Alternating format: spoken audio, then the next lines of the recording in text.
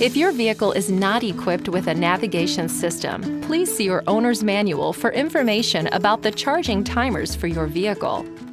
You can set and adjust 2 individual charging timers for your vehicle.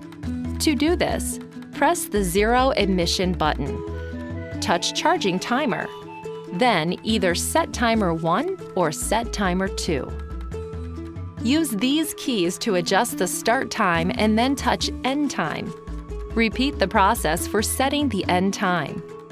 To assign different charging timers for various days of the week, touch Assign Days. Each day can be set to Timer 1, Timer 2, or Off.